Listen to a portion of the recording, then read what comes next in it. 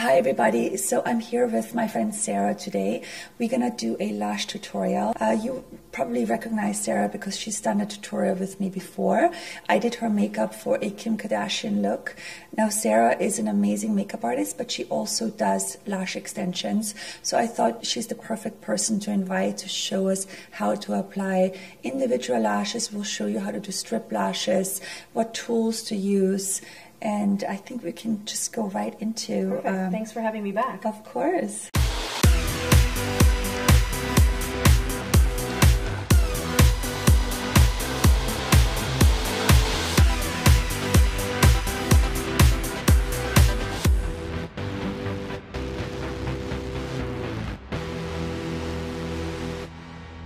Okay, so what I like to do when I'm doing lashes is I actually like to put the glue on the back of my hand, just a small dollop. I think it kind of warms the glue up and gets it ready. You can also put it on a palette, or some of the lashes come with the little pocket. I like it on the back of my hand. I think it's easier to work with as well. And you were actually the one who turned me on to these Kiss lashes, and you've seen me use them on some of my tutorials. And I like them because they're 3 on 1 strip. So if you're in a rush, sometimes I don't have a lot of time, and it's a great way of kind of faking it and doing it in a faster way. So as you can see, I just pull it off downwards with my tweezer. Sometimes I find that there's a little bit of extra on here, like a glue, so I just pull it off because you're going to get bumps otherwise in the lash line, okay? So basically I'm just dipping it in, and you don't need a lot of glue. And I like to give it a little quick fan. And I actually just like the client to look down, or the model. That way you're never worried about gluing the eye shut. I'm really into symmetry and keeping it even, and I like to normally work back and forth, which I'm not obviously going to do today because we're going to do show you 2 different ways. So just so that way I can keep everything in unison, and if I get distracted or something, I'm not like, oh, what happened to her lashes? Exactly. So again, I'm just dipping and then placing. There's a tiny groove if you get really close to a lash line, and I place it like in the groove almost, if not a little bit lower onto the actual lash, so it's resting on the lash. And that way you have more options. You don't have to put a liner if you don't want to, and you can keep things more natural, where if you're putting it a little bit higher onto the skin, I find that you're going to have to line it. That's such a good tip. I love that. So I'm going to go across with the Kiss ones for a little bit. I did 3 so far, just like me, Monica. And I think what I'll do with the longer medium ones is kind of give her a little flare so it looks more like a natural lash line. I mean, it's going to be dramatic for our purposes. I do the same thing with the Kiss lashes. I like to go in afterwards with some individuals. It makes it look more natural. So if you have one that's like popping up a little bit because maybe I didn't get enough glue on it, I can just push it in lightly. And yeah, if you're feeling a little agitated, it's always okay to close. And that way you can kind of just push them in. And then just placing them in again.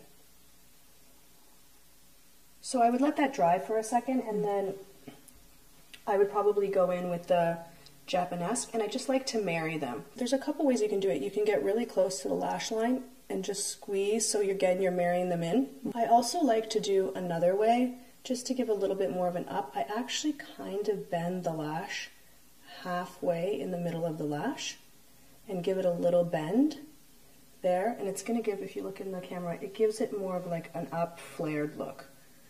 Okay, so it's just, I'm not right close to the where the lash meets the lid.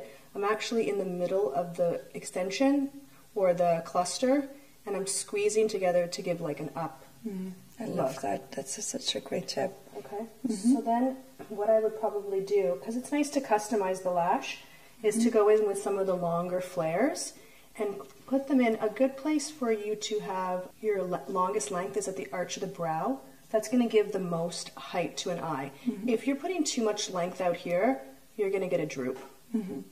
So as much as we all like a cat eye, you should probably start with a few shorter ones and then go into your cat eye, somewhere around here with most of your length at the arch. Because otherwise you're going to have some sad lashes. I love. I noticed that a lot of people do put way too much on the outer corner, and I actually love that technique much more focusing in the middle of the eye. It opens them more. And sometimes when I guess if I were to give this a term, I would call it stacking lashes. I place them again kind of further down into the lashes, and you can just get a really cool custom effect of the lash line. So we'll just put 2 in. Close again. And because I'm using such minimal glue and I'm not really doing like a band, it's okay for your model to close their eyes. That way you can have a little bit more sturdiness. So that's just giving a little flare. And then another question I have, or what I do with individual lashes, is I put the glue on and I go right into the eye. So you know how sometimes they say the glue has to get tacky, but I feel like with individuals it's better to go right in, tacky, because then you can still move the lashes around if you need to. And for the strips, I like the glue to get tacky, and I wait for like 20 minutes or 20 seconds. Sorry. So I'm going to take some of the ones that Monica mentioned are her favorites, the short blacks in the singles. I'm just going to put a few in the inner corner. So just close for me, Monica. Just so that we're like finishing off the look.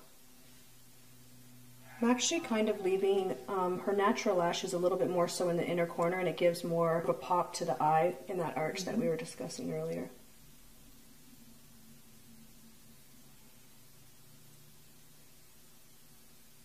So again, we can go back through and I'll use this little one instead this time, just to show different. Close again, and I can push everything in. And the lightest touch is really going to move it. You have to remember it's just like a little feather, basically. And I'm just pushing it all in to the lash line. I love that tip. I have to get one of those. It's great. And then again, we can just, where I just finished, since we put a few more on, can just lightly marry everything together. And then do you recommend putting mascara over it again? Yeah, definitely. I think it's really nice. It doesn't have to be like a thick coat. At this point, I would probably use the spoolie rather than right out of the tube, thank you, because I don't want it to be so heavy.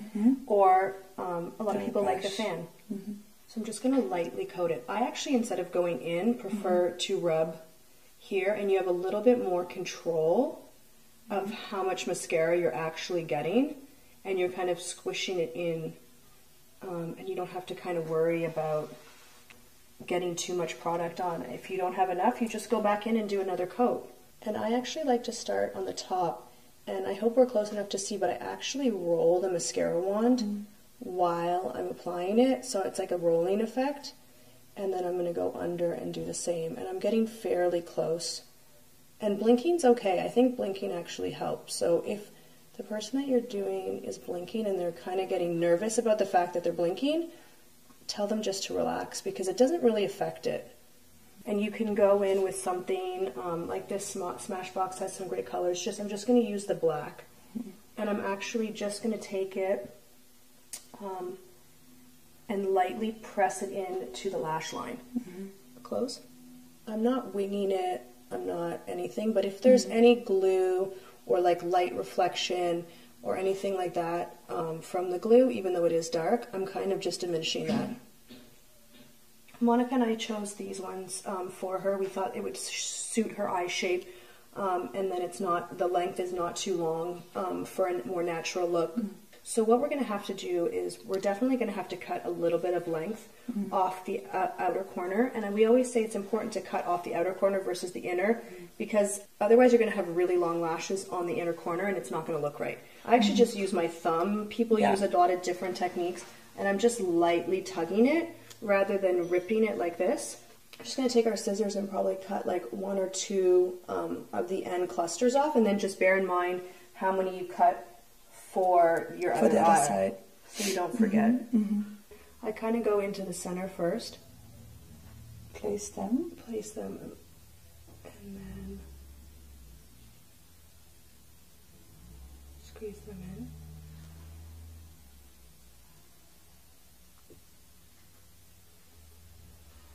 And if your band goes a little bit high like mine did, That's why we have the little tools like this. And close, Monica, I can just push it back in to where I need it to be. And then with this one, I still like to go in with the Japanesque individual, just to get the band where I want it to be. Okay, and you can go all the way across. And then do you put mascara on top of it as well? Definitely I'm going to put mascara, especially because when you are doing a strip, the assumption is that you probably are doing something a little bit more dramatic, right?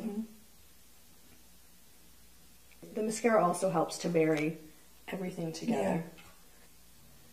And again, I'm rolling and lifting, just getting it all in there.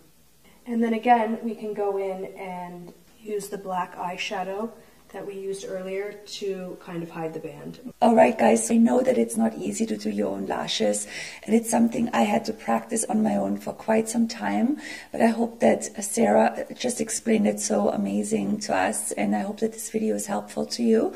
And follow Sarah on Instagram, give us some likes to this video, and we see you very soon. Thanks for watching. Bye.